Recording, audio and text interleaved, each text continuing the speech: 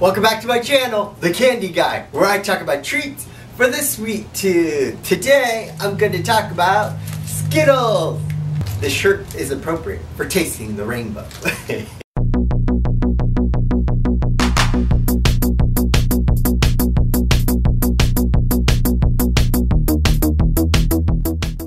The idea for Skittles started in 1972. In 1973, they were test marketed in Denver, Colorado.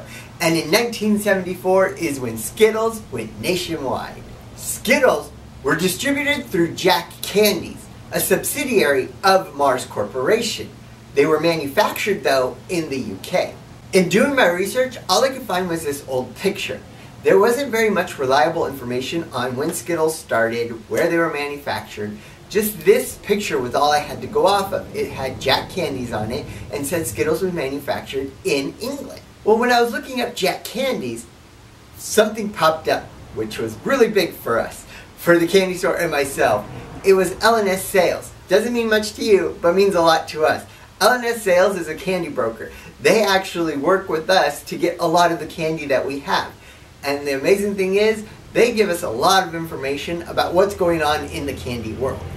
When I looked at it, up L&S Sales, up popped Scherr, the CEO of L&S Sales.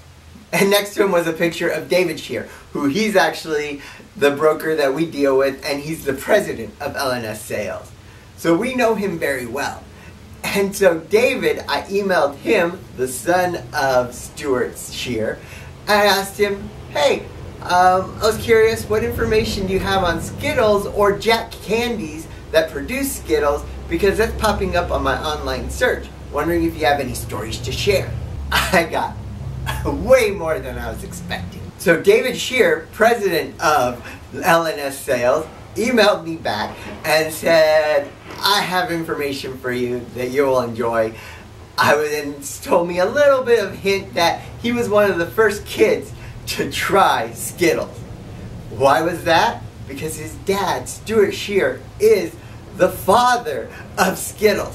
He came up with it. Let me tell you how. So, Scherr worked for the Mars Corporation, and when he was overseeing production of a certain candy in the UK, the certain candy is Starburst. Starburst, which is produced by the Mars Company, was, as he was seeing it being manufactured, there'd be little pieces of scraps left over when the candy was being produced. He asked what they did with those scraps. They said they just reused them to make more Starburst. Well, he asked if they could do something with those little pieces. They were just little shards. And the people there said, let us come up with something and we'll see. Like, throw it in a panner. Pretty much those circle things that rotate that give the hard candies their shiny exterior coat. So they did that within 24 hours, and they gave him these little shards of leftover scraps of Starburst so he could take back to the US. He thought maybe we could do something with these.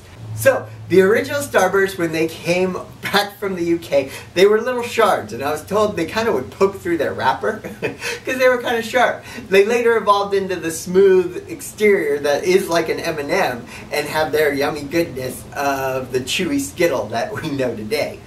They were test marketed in 1973 in Denver, Colorado. The company main sweet candy of Starburst was only on the East Coast at the time. So they decided, if we try Skittles on the West Coast in one city location, if it doesn't do well, oh well. We move on, new candies, no loss. They were successful. Thank you, Denver, for the success. So in '74, Skittles were rolled out nationwide. On the name, so the guy who was creating the design for the wrapper and the name came up with a few names, but really liked Skittles. And so when he presented it to Scherr, who was the father of Skittles, he liked that name. He said it kind of sounds like skillet. Let's go with it. I don't know. Like Willy Wonka says, candy doesn't have to make sense. So they're Skittles. They're the little round shape with their S on it.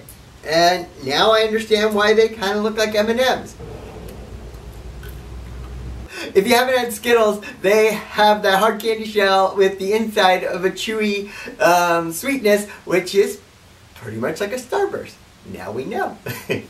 Thank you so much to David Scherr for sharing all this information with me. I greatly appreciate it. Oh, also I want to add that in 1994 is when the phrase "Taste the Rainbow" got attached to marketing for Skittles. Thank you so much for watching this week's video of The Candy Guy. Links for the Penny Candy Store and myself will be in the description of this video. I post videos every Friday, so I shall see you all next Friday. Have a sweet day. Bye. Please remember to like, comment, and subscribe to my videos, and also share if you'd like. Thank you.